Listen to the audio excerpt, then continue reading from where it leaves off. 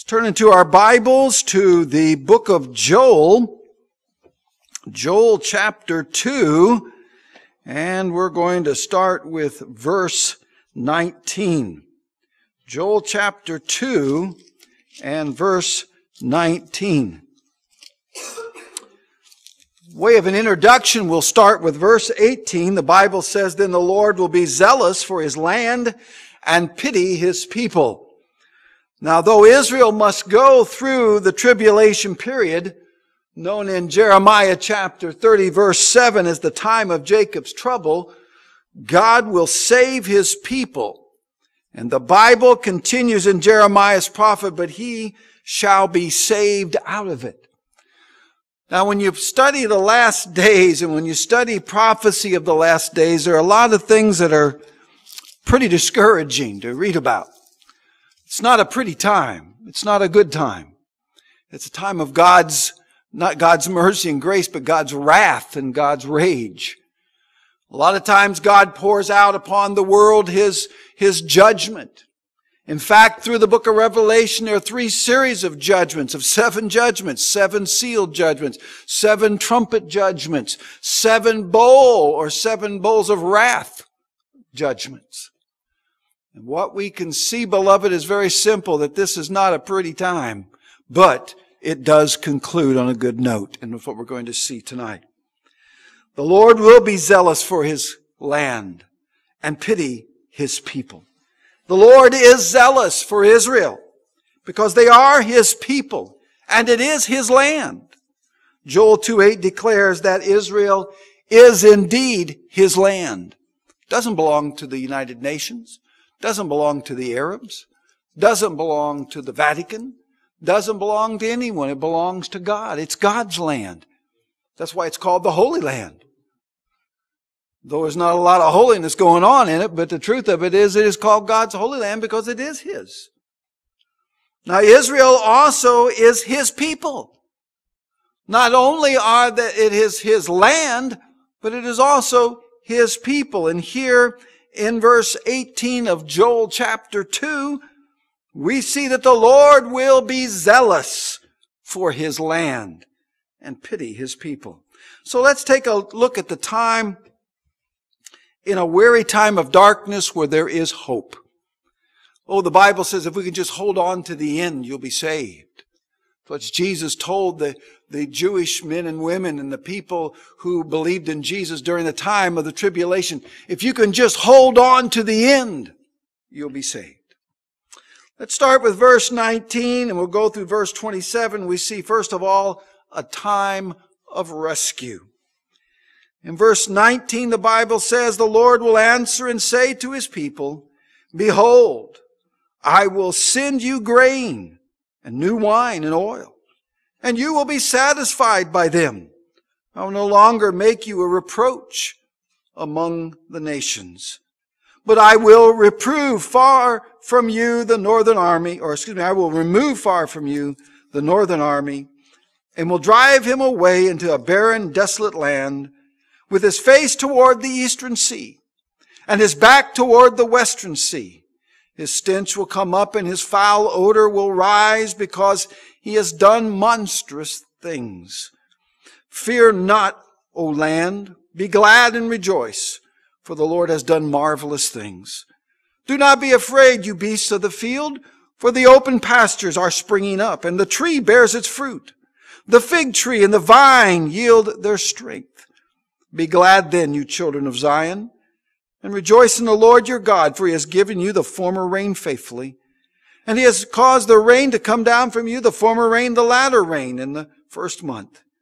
The threshing floor shall be full of wheat, and the vats shall overflow with new wine and oil. So I will restore to you the years that the swarming locusts have eaten, the crawling locust, the consuming locust, the chewing locust, my great army which I sent among you. You shall eat in plenty and be satisfied, and praise the name of the Lord your God, who has dealt wondrously with you, and my people shall never be put to shame. Then you shall know that I am in the midst of Israel. I am the Lord your God, and there is no other. My people shall never be put to shame. The Bible says here in verses 19 through 27, it's a time of rescue. But though the whole world seems like it's absolutely on fire, when it seems like the whole world is full of destruction and war, the Bible likens it to a huge invasion of locusts who come and take the land and strip the trees and strip the land and tear up everything. Satan is going to have his way with the world in those 7 years of tribulation. And we're going to see what a world without God's touch is going to be like. The world will finally have their desire of the nations, and that is to be rid of God's influence in their lives. Those people will be destined for hell. Oh, what a tragedy in their life.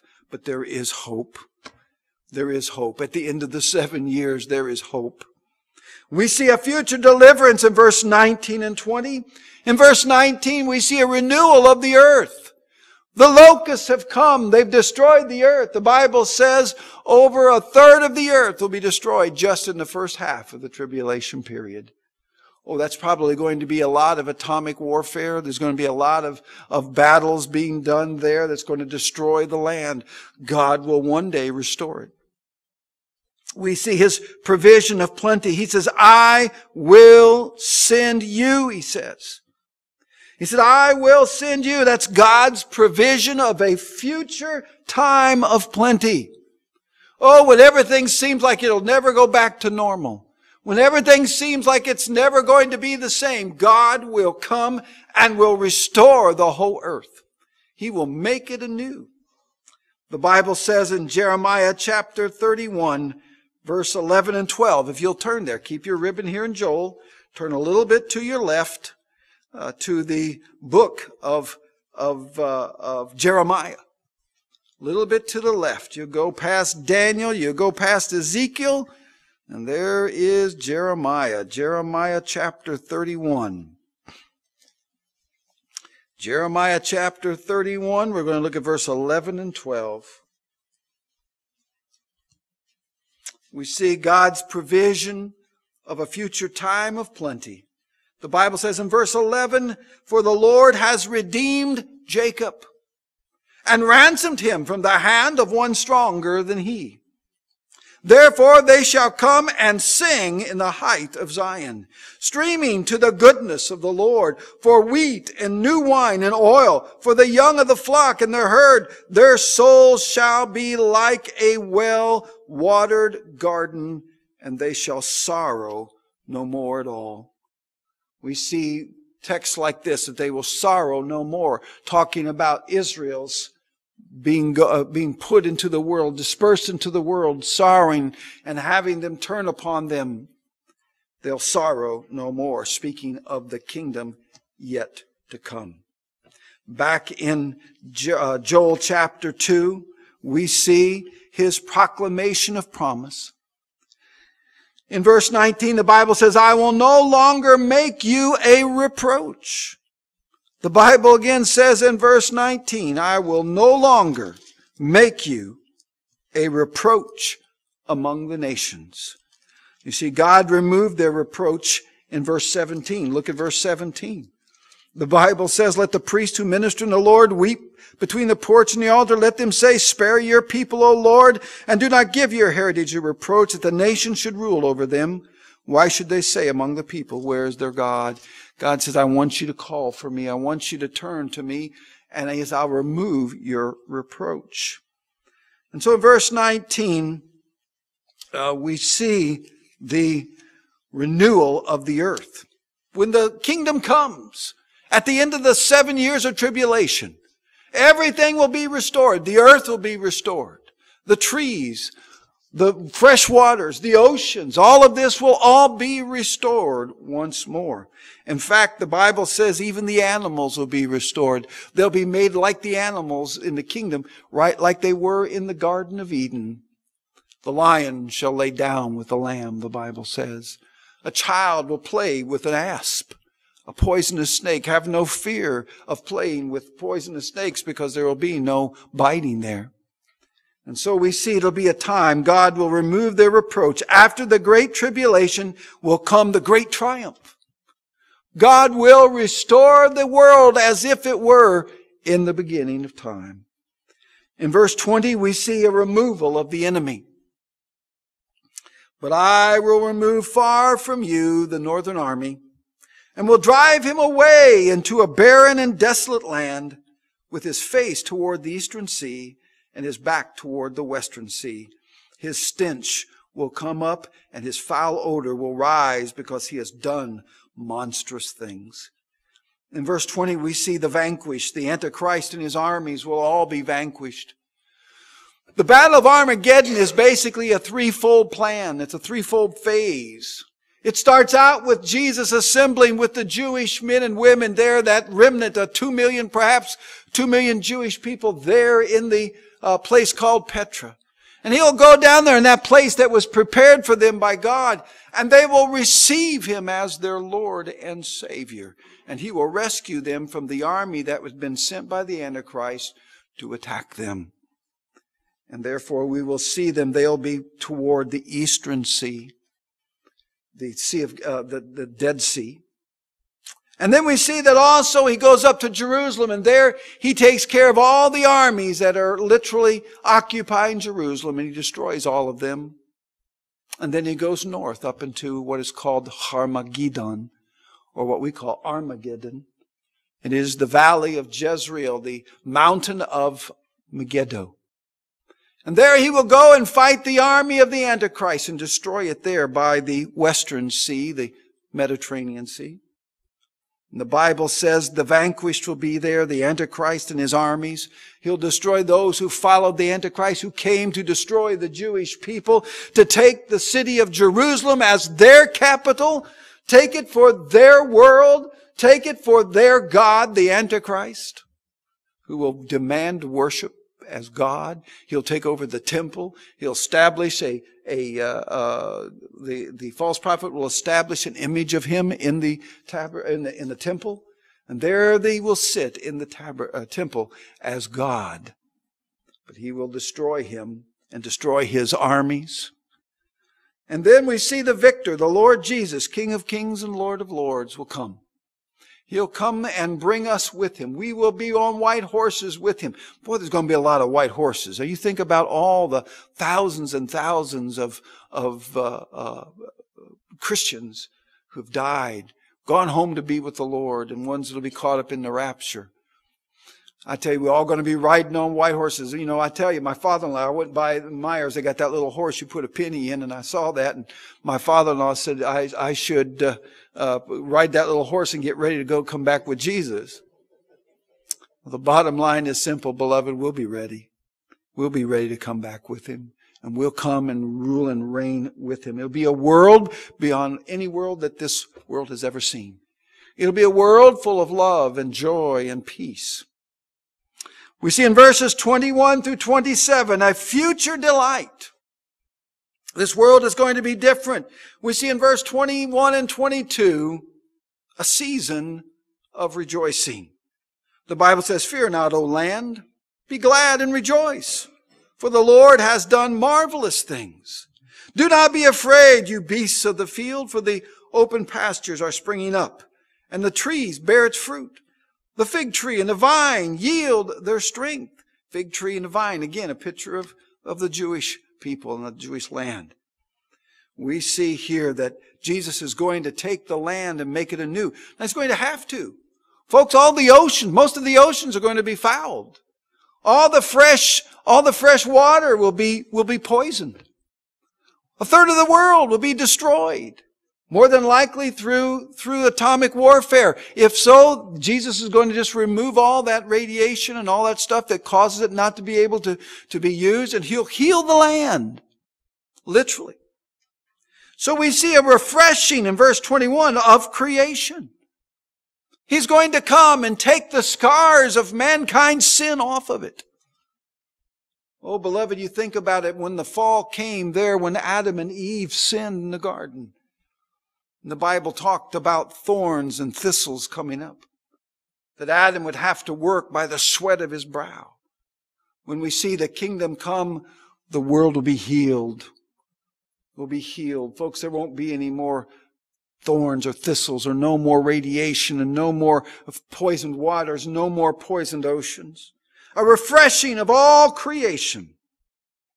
And then in verse 22, there's a rejoicing of the creatures.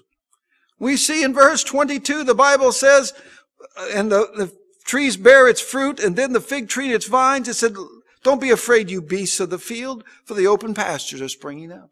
You'll have plenty to eat. Oh, folks, the lion will lay down and eat grass like he used to in the Garden of Eden. Oh, the great beasts of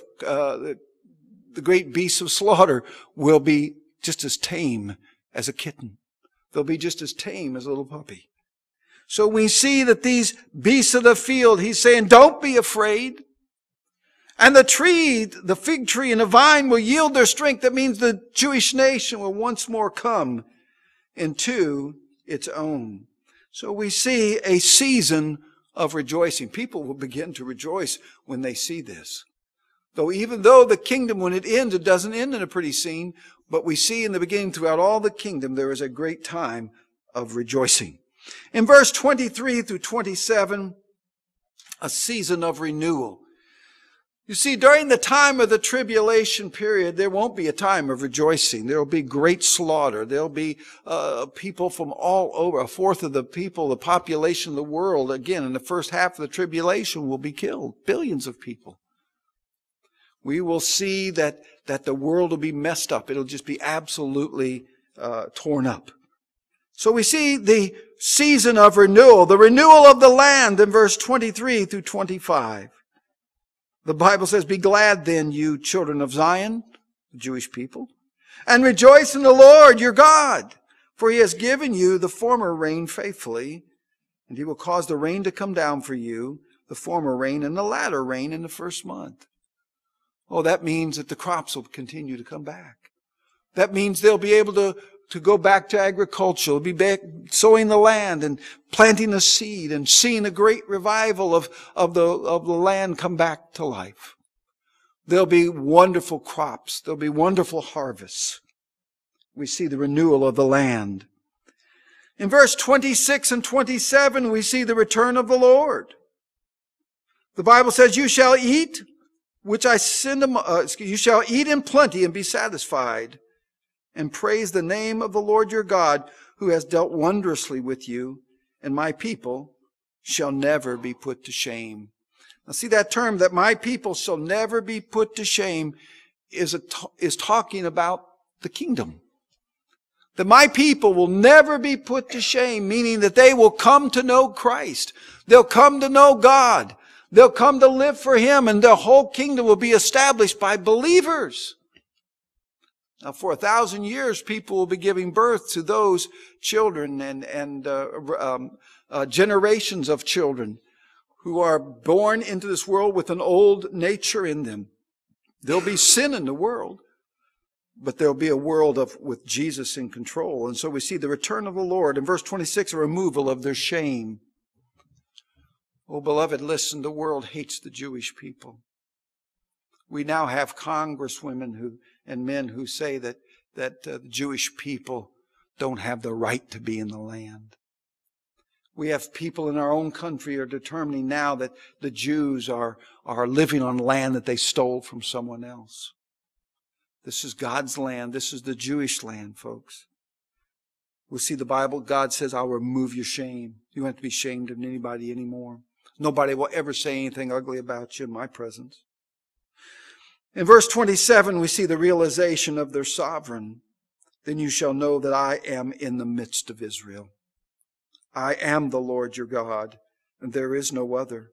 My people shall never be put to shame. This again is speaking of the kingdom.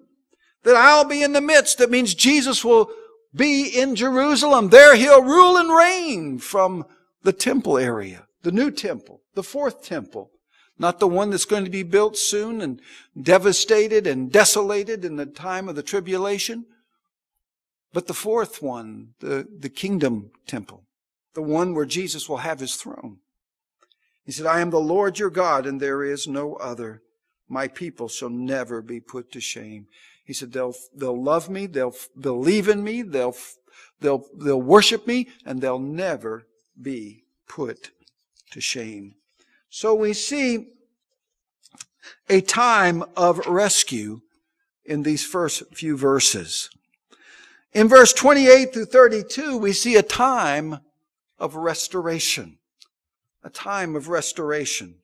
A prophecy is finalized in Israel in verse 28. And it shall come to pass afterward. Now what does the word afterward lean to? What it means is the finalization of the tribulation period and Christ's return. So after the tribulation is finished, and when Jesus comes back afterward, that I will pour out my Spirit on all flesh. Your sons and your daughters shall prophesy. Your old men shall dream dreams. Your young men shall see visions. Now what we see here is a salvation of a people. When he says, I'll pour my Spirit on all flesh, it means that those who are saved, those who receive Christ, will have the Spirit of God. Just like you and I today. Turn to the book of Ephesians, chapter 1. In Ephesians, chapter 1,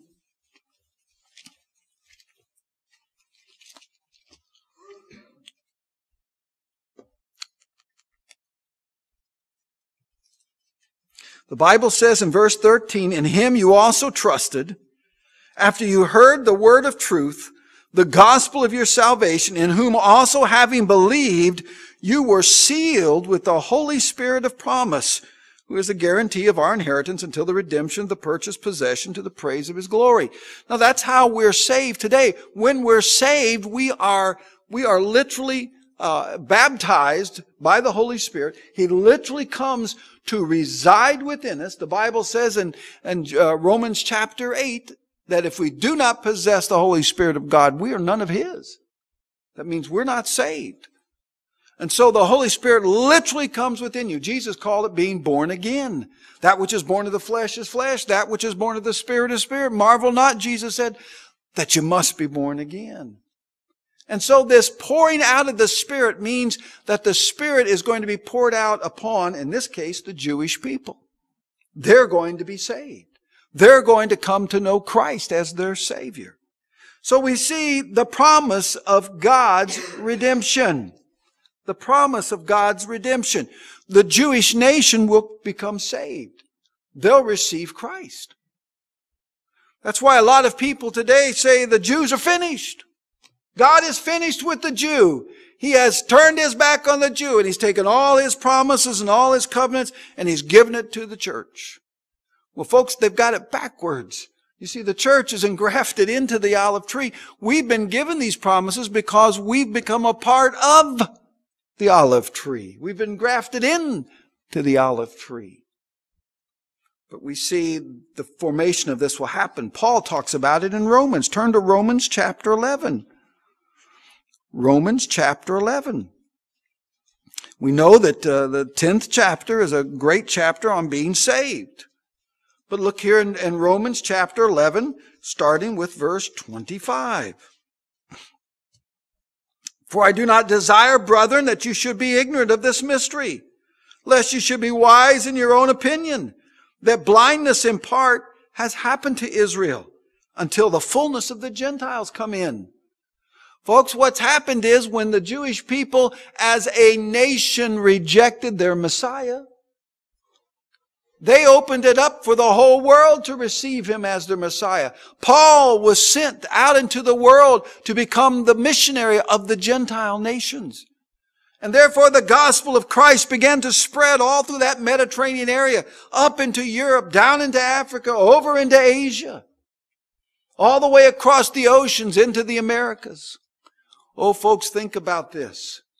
The Bible says that in verse 25, that there is a wiseness in part, that the Jewish people are blinded by part until all the Gentiles come in. When that last Gentile is saved, I don't know who that man or woman or young person or child is, but there is a person that God knows who they are, who that last person will be. Then the Jewish nation will have the opportunity. God will reach to their hearts and and they will receive Christ. Look at verse 26. And so all Israel will be saved, as it is written. The deliverer will come out of Zion, and he will turn away ungodliness from Jacob. For this is my covenant with them when I take away their sin. We see here, folks, in Romans chapter 11, there is a promise of redemption of the Jewish people, and that remnant will be saved. That remnant there in Petra will be saved. Then we see back in Joel chapter 2 and verse 28, the provision of God's rescue. The Bible says, I will pour out my Spirit upon you. Zechariah 12:10 says, and I will pour on the house of David and on the inhabitants of Jerusalem the Spirit of grace and supplication. Then they will look on me whom they've pierced. Yes, will mourn for him as one mourns for his only son, and grieve for him as one grieves for a firstborn. Those people who were in Jerusalem that will go down into Petra will see Jesus, and they'll see his hands, and they'll say, what are these marks in your hands? And he'll say, I got these wounds from my friends. And they'll come to know who Jesus is. That's why Jesus told them there in the Mount of Olives, I will not see you again until you say, blessed is he who comes in the name of the Lord. And they will receive him as their Savior there in that time. So we see a salvation of a people in verse 28. The Spirit of God will pour out on all the Jewish men and women there. And so we see the salvation of a people. Then we see the specifics of the prophecy. What is the demonstration of God's outpourings, plural? Now this has a dual outpouring. It has a dual reference for this prophecy. In fact, this prophecy was fulfilled and will be fulfilled again. It was fulfilled in Acts chapter 2 in verse 1 through 4, where Paul began to speak to the men and women of Jerusalem. Turn there quickly to Acts chapter 2. Acts chapter 2 on the day of Pentecost. Starting with verse 1. Acts chapter 2 verse 1. When the day of Pentecost had fully come, they were all with one accord in one place. And suddenly there came a sound from heaven as of a rushing mighty wind, and it filled the whole house where they were sitting. Then there appeared to them divided tongues as of fire, and one sat upon each of them. And they were all filled with the Holy Spirit and began to speak with other tongues as the Spirit gave them utterance. So we see in verses 1 through 4, at Pentecost in Jerusalem, there was an outpouring. There was an outpouring. There was a dual fulfillment of this prophecy. The first was at the beginning of the church. It began the age of grace. It began the church age. But the church age was finished. Now we're in the kingdom age. And so we see a second outpouring will begin the 1,000-year reign of Christ. A second outpouring where the Holy Spirit comes upon them. And then we see the dynamics of God's outpouring. The Bible says that it's on everyone. It's the Bible says, upon your sons, upon your daughters. Old men shall dream dreams. Your young men shall see visions. And so it's not limited by who, but it's all of the Jewish people. So we'll see the dynamics of God's outpouring here in verse 28. In verse 29 through 32, we see a prophetic future in Israel. The Bible says in verse 29, we see a consummation in the tribulation. In 29, we see the servants of redemption. The Bible says, and also on my men servants and on my maid servants, I will pour out my Spirit in those days. What days are in those days? That's talking about the tribulation period. Revelation chapter 7. If you'll turn there, Revelation chapter 7, the Bible shows another outpouring. Another outpouring. The Bible says in Revelation chapter 7 verse 3, the Bible says, and do not harm the earth, the sea, or the trees, till we have sealed the servants of our God on their foreheads. See, that's those servants we talk about in verse 29, my manservants and my maidservants. 100, and I heard the number of those who were sealed, 144,000 of all the tribes of the children of Israel were sealed. Now how, and then it goes on in verses 5 through 8, describes how many in each tribe. How were they sealed, folks? They were sealed just like the book of Ephesians says, they were sealed by the Holy Spirit of God. Now, understand that the Spirit had been removed at the rapture. Now that's previous to the tribulation period. Now the rapture does not start the tribulation period. There are a few months between the rapture and the beginning of the tribulation period. What begins the tribulation period is when the Jewish people signed the covenant with the Antichrist for 7 years. But what we see here, folks, is that in this first half of the tribulation period, God is going to bring two witnesses in the land. Some people believe it's Enoch and Moses. Some people believe it's Enoch and Elijah. And folks, listen, I believe it's Enoch and Elijah because they're the two men who've never seen death. Because eventually these men are going to be killed by the forces of the Antichrist and they're going to resurrect. But not before they get 144,000 Jewish evangelists. 444,000 Apostle Pauls going throughout the entire world. Millions of people will be saved and martyred, by the way. We see this great outpouring here. You see, the Spirit had been removed at the rapture for two reasons. First of all, to escort the believers home. Ephesians, the 4th chapter, verse 30 says, and do not grieve the Holy Spirit of God with whom you are sealed unto the day of redemption. You see, the Holy Spirit, when He's removed, as we see also, He is removed so that He will allow the Antichrist to be revealed in 2 Thessalonians. 2 Thessalonians 2, 6 and 7 says, and now we know what is restraining that He may be revealed in His own time, speaking of the Holy Spirit. For the mystery of lawlessness is already at work. Only he who now restrains will do so until He's taken out of the way. So the Holy Spirit will be removed. And when is that? The rapture. And if the Holy Spirit's going to be removed, you and I are going to be removed because we're sealed by the Holy Spirit. As it says in Ephesians, the 4th chapter, verse 30, do not grieve the Holy Spirit of God with whom you are sealed until the day of redemption. So we see that great rapture, which will be a rapture and a resurrection for those who've already died. And then the Bible says there'll be a pouring out of the Spirit. They'll be sealed. These 144,000 believers and those who become Christians after their evangelism. They'll be sealed too by the Holy Spirit of God.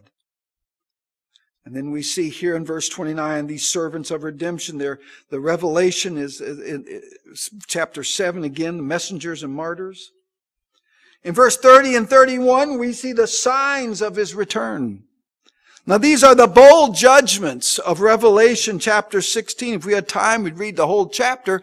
You could see that these are talking about these bold judgments that are coming in the second half of the tribulation period. The first half of the tribulation, they have two sets of 7 judgments. The judgment of the seal judgments and the trumpet judgments. But the last half of the tribulation will be the 7 bold judgments. And we see that here in verse 31. The sun shall be turned into darkness, and the moon into blood, before the coming of the great and awesome day of the Lord. We see here in verse 30 and 31, He said, I'll show wonders in the heavens and the earth, blood and fire and pillars of smoke. The sun shall be turned into darkness, the moon into blood before the coming of the great and awesome day of the Lord. That's the second coming of Christ, that awesome day of the Lord. And so we see that there will become these signals, these signs that these people will see, but they won't be ready. There'll be those who take the mark of the beast and their lives will be eternally changed. The Bible says once you receive that mark, once you take the mark of the beast, you can never be saved. And so we see its consummation of the tribulation period. Verse 32, we see its completion in the kingdom. And it shall come to pass that whosoever calls on the name of the Lord shall be saved. For in Mount Zion and in Jerusalem there shall be deliverance, as the Lord has said, among the remnant whom the Lord calls. We see the Bible says that whosoever calls on the name of the Lord, salvation will be granted. Turn to Matthew chapter 23. Matthew chapter 23. We see in verse 37 through 39.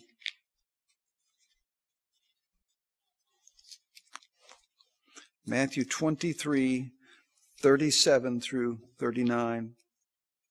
O Jerusalem, Jerusalem, the one who kills the prophets. This is Jesus speaking there on the Mount of Olives overlooking Jerusalem. Who kills the prophets and stones those who are sent to her. How often I've wanted to gather your children together as a hen gathers her chicks under her wings, but you are not willing. See, your house is left to you desolate. For I say to you, you shall see me no more till you say, blessed is he who comes in the name of the Lord. You see, that's when whoever calls on the name of the Lord shall be saved there in those last days of the tribulation. The Bible says, they that call upon the name of the Lord shall be saved. There will be many people, millions of people who receive Christ during the tribulation, but will be martyred. And there will be a remnant in the last days that will receive Christ. We see, beloved, very carefully in verse 32, a salvation is granted. But a Savior is glorified. The King is come. For Mount Zion and Jerusalem there should be deliverance.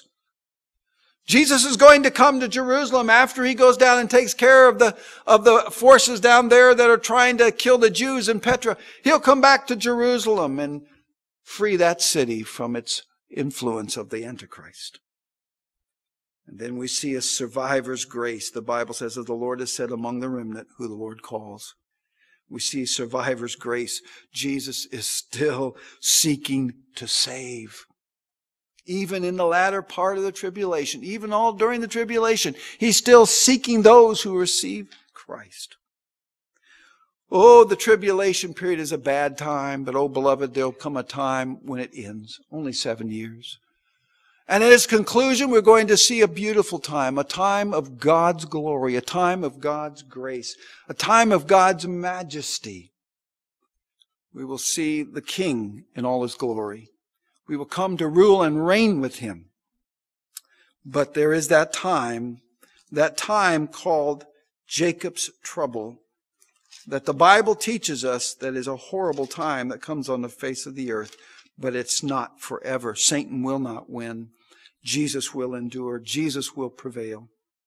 In verse 30, chapter 30 of Jeremiah, verse 7 through 9, the Bible says very simply, at last, for that day is great, so that none is like it.